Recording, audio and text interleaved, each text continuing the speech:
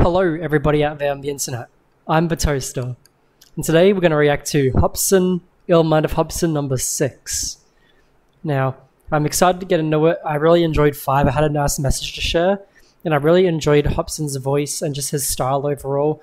He's obviously a really good lyricist, and I'm so happy to get into him finally because, I was talking about getting into him a bit more, and I left him for a bit later, but we're going to keep on going through. I've got number 7 coming out after this one, then 8, then 9, might go back to 4, and then I'll browse around his other music until, you guys give me some recommendations. So I'm going to get straight into it. I'm going to pull the screen up right here. We have the official video today, link in the description for it. Recommend checking that out before you check me out.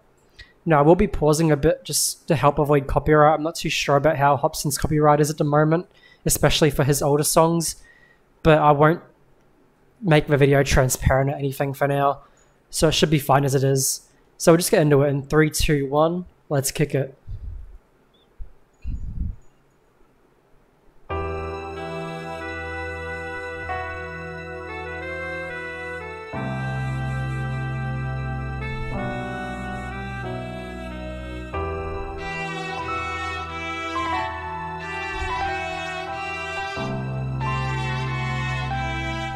Already emotional.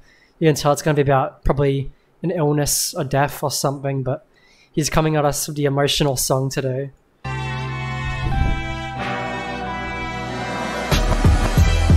Ooh, this is a groovy beat.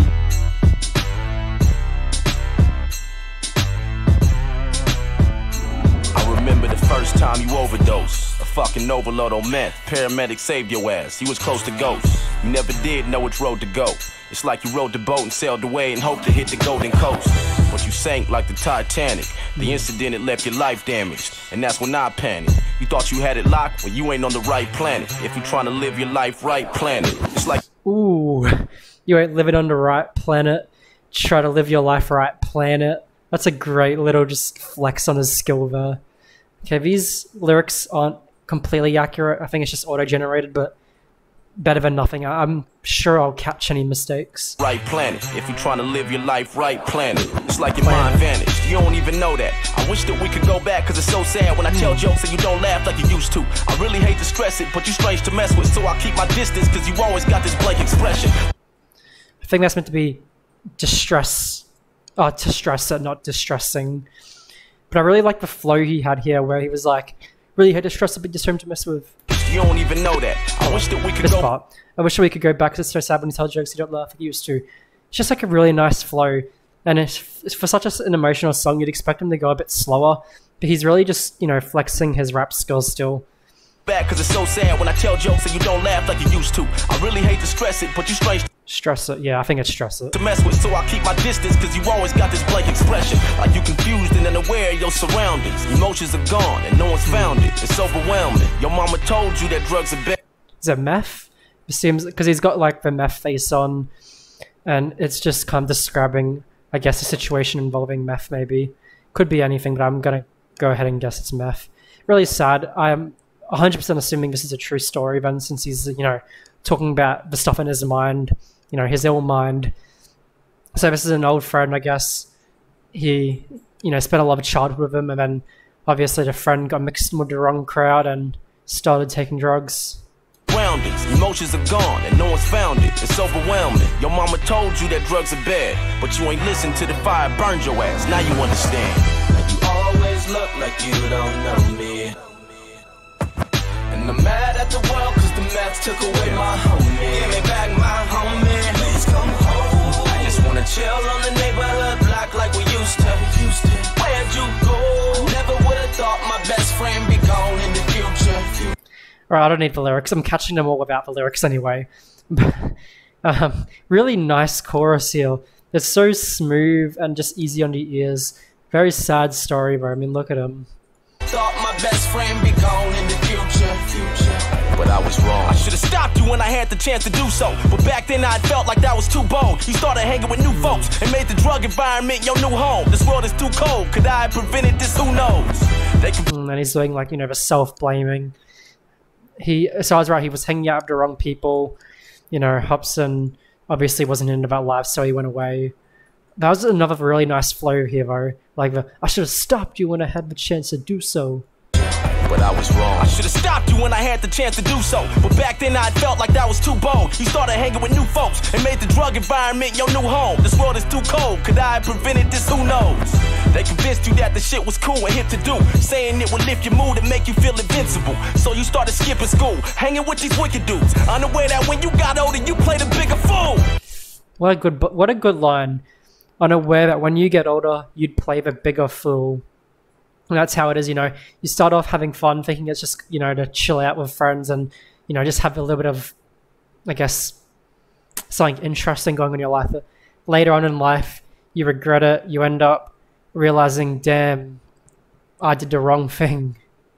And I don't know if he's, you know, passed away because of this, or if he's just like in a catatonic state after it, because he said like your emotions are gone and no one's found it. I don't know what's happened, like the full story, he might explain more, but either way, he's probably, you know, irreversibly ruined his life. Started skipping school, hanging with these wicked dudes, unaware that when you got older, you played a bigger fool. And it's pitiful, where the fuck they at now? In their mid-20s, passed out outside of a crack house. Back when you met them, I had doubts. They put you on the bad route, and when you needed they help to pick you up, they fucking backed out. They fucking got you, I can't lie, but now your brain's fried. You don't even act like you the same guy. Your mama told you that drugs are bad, but you ain't listened to the fire burned your ass. Now you understand. You always look like. And you can really hear the emotion in his voice. Like, he's kind of got like a crack in his voice, especially with the parts where he's getting a bit more aggressive. So it's obviously, you know, had a really big impact on him. It's just terrible to hear, honestly. I'm so glad I don't know anyone who's been in a similar situation. Fire burned your ass, now you understand. You always look like you don't know me. And I'm mad at the world cause the meds took away my homie. Give me back my homie. Come home. I just wanna chill on the neighborhood block like we used to. Where'd you go? Never would've thought my best friend block like. That's a nice little food truck there. Oh, they don't make that flavor Hubba Bubba anymore. That used to be my favorite and they stopped making it here. Reminded me of my memories. But all these stuff is like stuff I've had, you know, the Hollow Pandas, whatever they're called. Pop-Tarts, the little M&M canisters. Those like the little like balls that you lick that have the like juice on it or whatever it is. Looks like Tuckies maybe. Damn. I just wanna chill on the neighborhood block like we used to. Where'd you go? Never would've thought my best friend be gone in the future. And that's such a nice bar. I mean, it's not a nice bar, but it's such a strong bar. I never thought my best friend be gone in the future. My best friend be gone in the future. But I was wrong. I ain't never felt this shit before. It gets me sore. I reminisce on us playing Nintendo 64. And that Christmas in '97, we got new crispy boards and we was doing ollies in my kitchen on the slippery floor. Shit changed and it happened quick. But I can't forget that you was the first homie I started rapping with. You could have had half of this back when I had established it. But now I have to sit and feel bad. Look at what your actions did. He was so he's obviously extremely close with whoever he's singing about. And, you know, he's saying, you know, we used to have fun, I guess, without drugs. And now he's turned to drugs to get that fun, I guess. But it became, you know, an addiction and now he's overdosed. I don't know if he's dead, like I said, but it seems like the way that Hopsin is describing it could be that he's dead. Because he said, I never thought my best friend be gone in the future. So either he's dead or as in like he can't hang out with his homie anymore. That you was the first homie I started rapping with. You could have had half of this back when I had established it. But now I have to sit and feel bad. Look at what your actions did. Man, you were so outgoing and so hysterical. And seeing you now is just unbearable. It's terrible. You should have made your choices wisely. Fucking with poison ivy. Without your brain, please tell me what would your point in life be?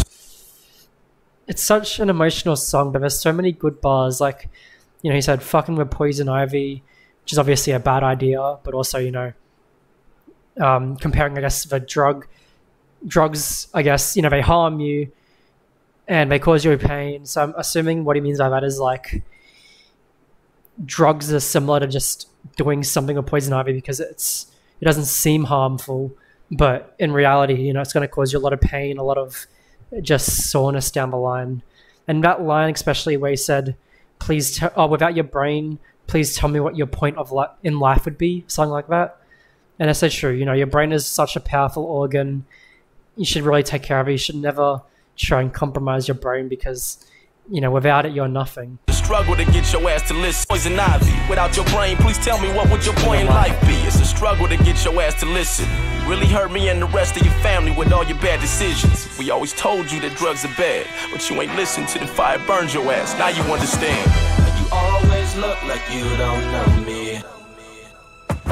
And I'm mad at the world cause I really love that scratch as well. I don't know if it's an official like disking scratch, if it's just a sound effect or like a synth sort of sound effect added in, but either way it really helps going into the chorus and it adds so much more emotion, I feel like, because there's that little break before he goes into the rest of the chorus. So he has the start of the chorus, which is like, you always look like you don't know me, and then mad at the world because the meth took away my homie.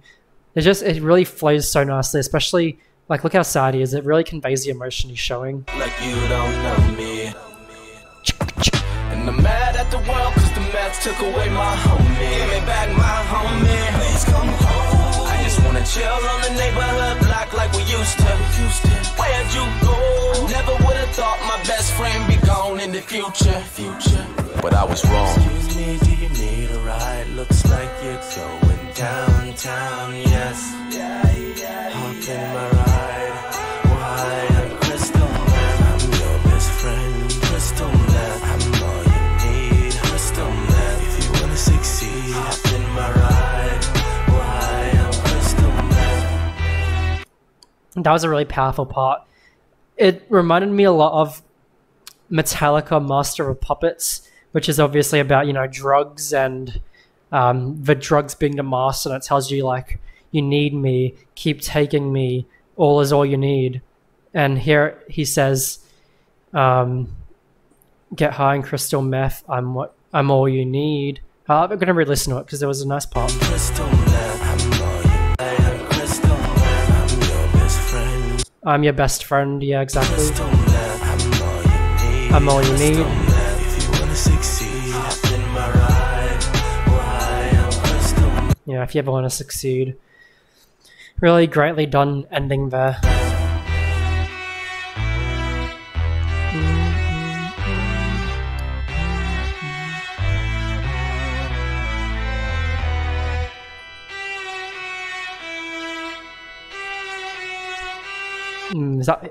Does that mean he's flatlined? I'm pretty sure that's not the heartbeat. I'm pretty sure this green one's the heartbeat. So it looks like he's flatlined, if that's what it means. Really love this beat as well. I haven't really mentioned it much, but it's such a nice beat. It's got like the... I don't know what sound it is, like what instrument. It sounds kind of like a trumpet, but I'm assuming it's just, you know, synth and, you know, sound effects that he's added into the beat. But it sounds really nice. And it's such a unique beat because a lot of the time it's like drum focused or even like a bit guitar focused. This one is very, you know, brass focused, I'd say. And it works well with just the overall tone that they're setting.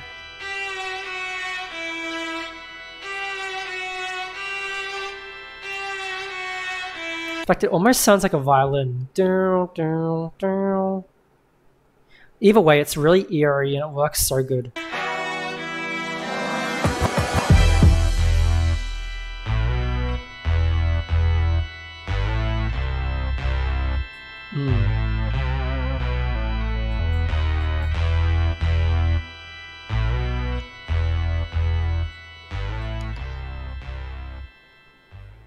And that synth on the end is really good as well.